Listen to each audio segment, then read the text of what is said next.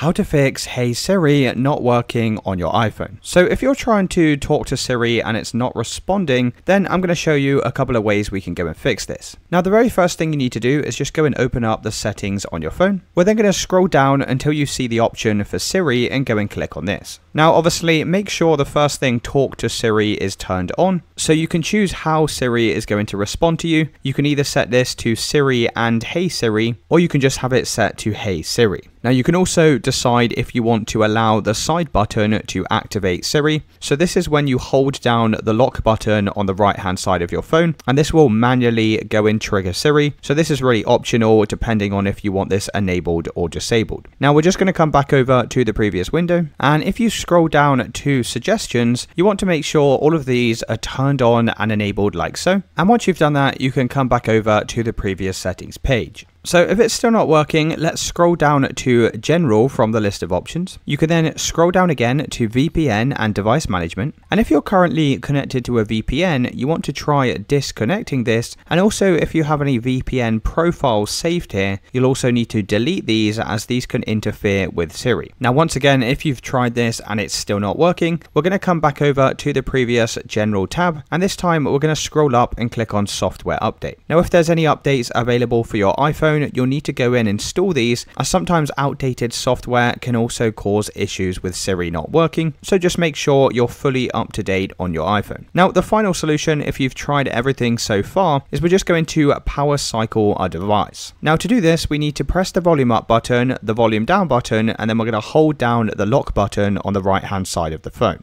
So I'm going to do this with you now so you can see exactly what this looks like. So we're going to press the volume up, the volume down, and then we're going to hold this lock button on the right hand side. And you're going to keep holding this button down until eventually the phone shuts down. So just keep holding this button down until the screen goes completely black. And even when the screen goes black, just keep holding this button down until you see the Apple logo appear. And as soon as the Apple logo appears, you can go and release this button. Your phone should now restart, and you can check to see if Siri is now working. Let me know in the comments if you did find this video helpful.